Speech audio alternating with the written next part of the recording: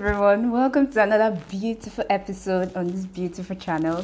Today's video is being inspired by a friend of mine because a few weeks back this person called me. I was like, hey, I'm looking for this particular drug. I don't know, the place we used to get it from is out of stock in that place, so I've been asking around and no, the people don't. It's as if people don't even really know about the drug. And I was like, okay, you know what's going to happen? What's the name of the drug? And I was like, the name of the drug is this, and called it. It was actually magnesium citrate the person was looking for. So I was like, okay, I know magnesium has supplements, but that was the first time I've heard someone specifically ask for magnesium citrate. So what I did was I called a few colleagues of mine, and lo and behold, most of them have never even heard of magnesium citrate. While some others, the only ones they knew of was magnesium sulfate. I was like, oh, I called the person back. I was like, this is what I know people have. This is what I know they know.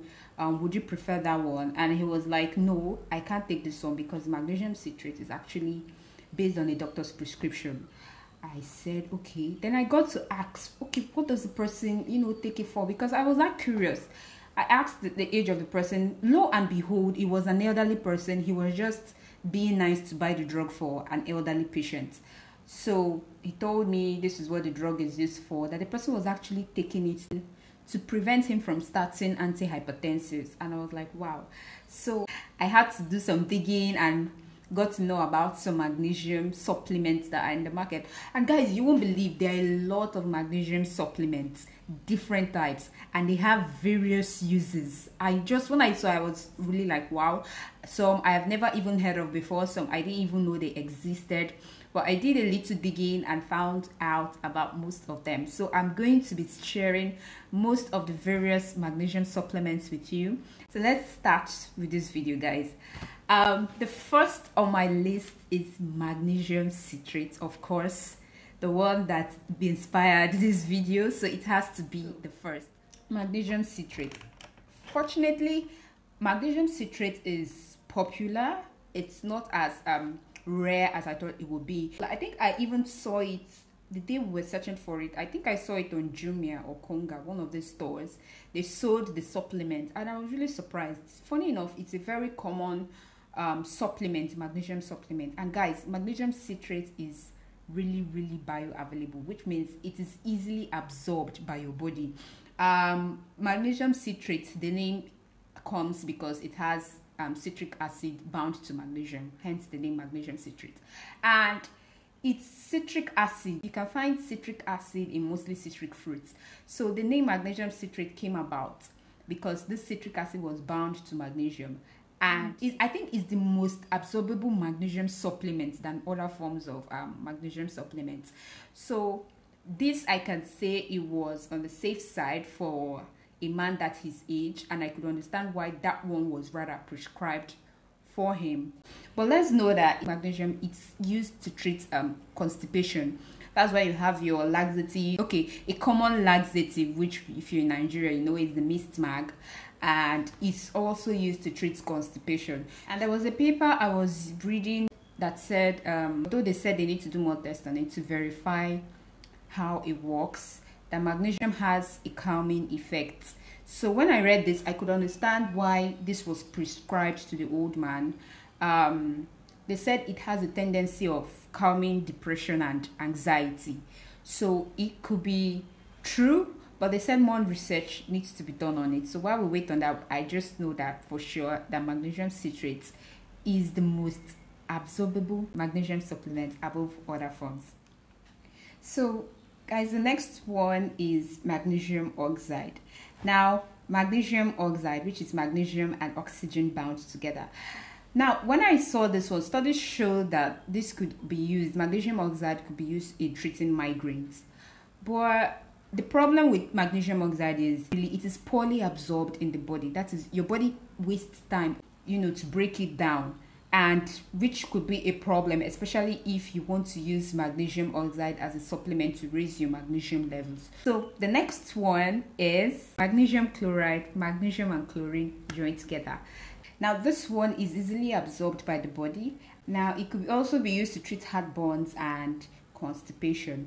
I think this one is the only one that has a topical solution. That is, it has a cream. People normally rub it on their body against soreness. I think, yeah, when they are feeling sore or when they have this reddish kind of inflammation on their skin, they just tend to apply it. Although it comes in some tablets and some capsules as well. You have magnesium lactate, which is magnesium and lactic acid. So when you have this, hence the name magnesium lactate, when you have this, you know, lactic acid is produced by your body, your muscles your muscles produce lactic acid, and once this is combined with magnesium, it forms the magnesium lactate. This one is easily absorbable, and because your body produces lactic acid, it would work well and be very gentle on your digestive tract. So especially people are looking to increase their magnesium levels and maybe they can't tolerate the other types of magnesium supplements, this is a go-to. Magnesium lactate is a go-to to use. So I feel it's going to be very effective. And the next one on our list is magnesium malate. Now the first time I heard about malate was malic acid. The time I saw it somewhere was in a book. They were describing a fruit. I've forgotten the name of the fruit exactly. So that was the first time I heard. So malic acid. So magnesium malate should be a combination of magnesium and malic acid. Now, since this is something people already consume, if you're a lover of wine or a lover of fruits, you should be familiar with it, and it's gentle. It has a very less laxative effect, and magnesium malate is absorbable by the body. Now this one, which I believe is common, is the magnesium sulfate. This one has a combination of magnesium, sulfur and oxygen. I think the popular name people know it as is Epsom salt, so that's why it's very, very popular. It was even the one I got to know from my colleagues, like it's very, very common. But this one has an unpleasant taste, guys. So that's why I feel people will go more for other magnesium supplements compared, people will go for other magnesium supplements and not this one. But if you've used Epsom salt before, you know that people normally use it to, treat wounds, relieve sores. Magnesium supplements are a lot.